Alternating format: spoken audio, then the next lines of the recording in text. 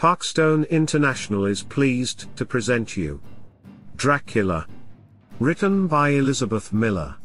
Transylvanian mystique and legendary hauntedness around the most infamous Bram Stoker's protagonists, forming a legacy that allows the myth to continue into modern times, maintaining a cultish following, yet broadening to a general fascination. Dracula became such an obsession as it embodied a taboo subject matter, the desire for blood and sex.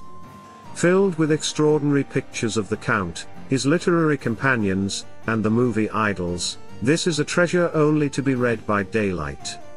Vampires did not originate with Count Dracula.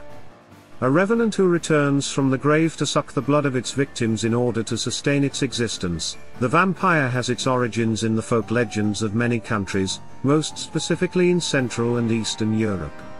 From these roots it metamorphosed into the more familiar image that has dominated literature and popular culture for the past 100 years. Attempts to identify the genesis of the vampire legend are fraught with difficulty. Inquiry is further complicated by what folklorist Jan Pekowski refers to as contamination, the process by which the vampire has been merged with other supernatural beings such as the Mora, Strigoi, incubus, werewolf and poltergeist. If one confines the search to legends associated with the word vampire or its many variants, the trail leads to the Slavic countries of Europe. Most folklorists concur that the word vampire has Slavic roots, first appearing as a proper name, upper, in an old Russian manuscript of the 11th century, and as a generic term in a Serbian manuscript 200 years later. The form vampire has been found in a 15th century South Slavic source.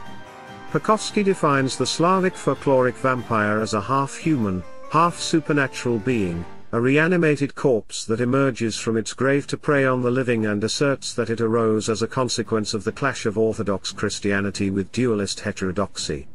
Other scholars contend that belief in vampires existed in southern and eastern Europe before the advent of Christianity and later spread among the Slavic people who apparently passed it to their non-Slavic neighbors. Some suggest that gypsies may have brought some of the legends with them from India. Though the term vampire is of comparatively recent vintage, the image goes back much further in time. If one applies a more liberal definition, including either the return from the dead or the blood drinking, one can identify vampires in various cultures around the world, including a wide range of revenants, ghosts and restless spirits.